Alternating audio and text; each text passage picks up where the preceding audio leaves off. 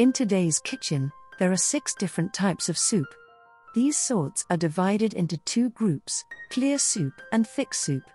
Consommé, bouillon, and broth are examples of transparent soups. Purees, velouté, cream, and other are examples of thick soup. Clear soups are delicate soups that do not contain any thickening agents.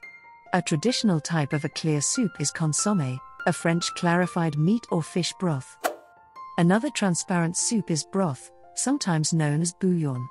Broths are available in a range of flavors such as chicken, turkey, beef, vegetable, and mushroom.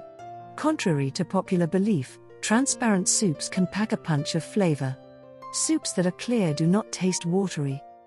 Clear soup can provide a variety of nutritional benefits while also keeping your intestines clear.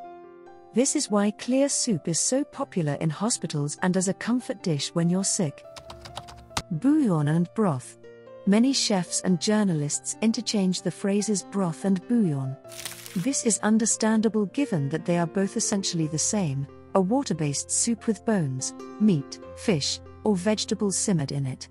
Allow for ample time for the gelatin to thicken, resulting in a tasty stock.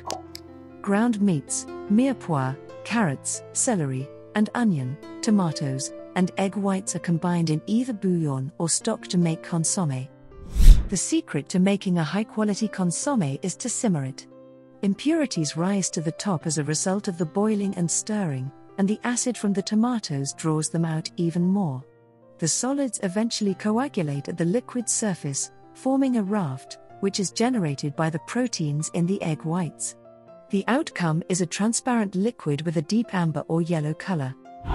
The fat is skimmed from the surface after it is carefully processed through a filter to assure purity. Soups thickened with flour, cornstarch, cream, veggies, and other components are known as thick soups. You can obtain varying textures and flavors depending on how you thicken a soup. A potage of boiling meat and vegetables, for example, produces a thick mushy soup.